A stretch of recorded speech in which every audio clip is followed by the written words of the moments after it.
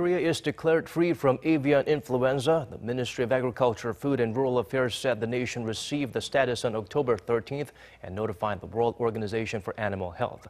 According to the ministry, the government carried out inspections in more than 4,300 livestock farms since the most recent outbreak on June 19th.